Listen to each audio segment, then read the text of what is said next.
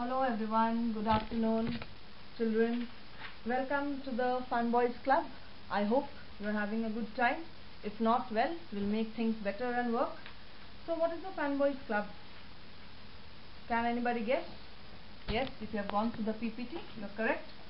It's all about for, and, but, or, yet, nor.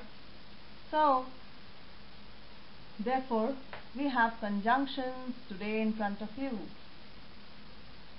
Now there are two classes of conjunctions. What is that? Is it class 7, class 8? No. Of course it's something different.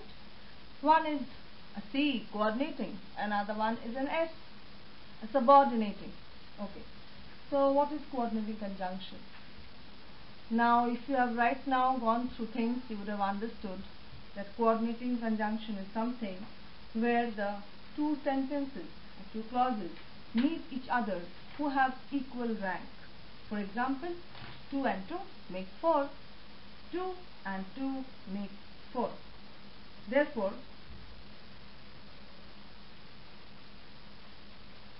it is sounding with equal rank together, wherein both have some equal qualities. 2 and 2 make 4. Here the coordinating conjunction surely is the word and. Let's take another example. Balu and Vitthal are good bowlers. Conjunctions join together sentences and often make them more compact. So the sentence that I have just spoken is an example of the same. Here let's talk about something different right now. You must have gone through the writings already. I read the paper because it interests me.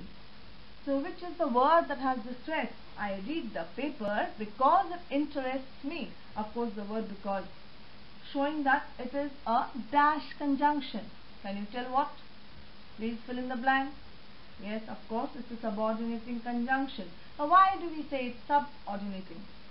Subordinate or subordinating because the two statements or clauses, one of which is because it interests me, is dependent on the other.